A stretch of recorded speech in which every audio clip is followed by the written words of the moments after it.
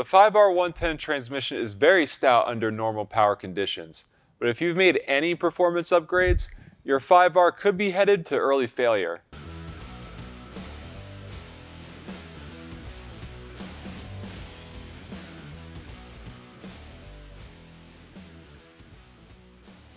Today on XDP Tech Tips, we're going to be talking about the direct clutch solenoid and why it's such an important modification for your 5R110 transmission found in 6-liter and 6.4-liter Powerstrokes. So Mike, what's the function of the clutch solenoid? Well, the function of the XD306 is actually to apply transmission fluid to the direct drive clutch when commanded by the TCM.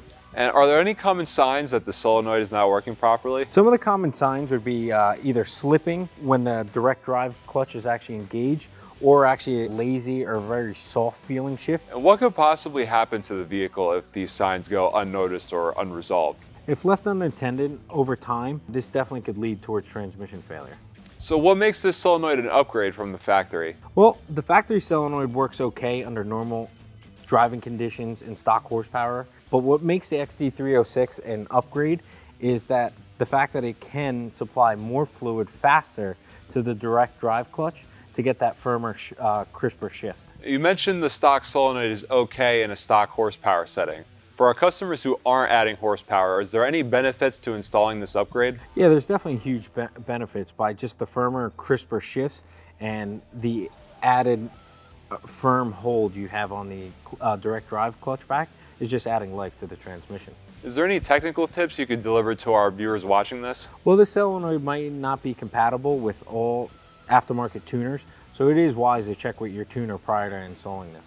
Now that we know more about the direct clutch solenoid, let's show you how we install one of these in our Powerstroke. First, we need to get the necessary tools to upgrade our solenoid. We'll need a 3/8 inch ratchet, a 3/8 inch extension, a 10mm socket and 13mm socket, pliers, a clean drain pan, and a torque wrench. Using a 13mm socket, remove the drain plug on the transmission pan and drain the fluid into a clean drain pan.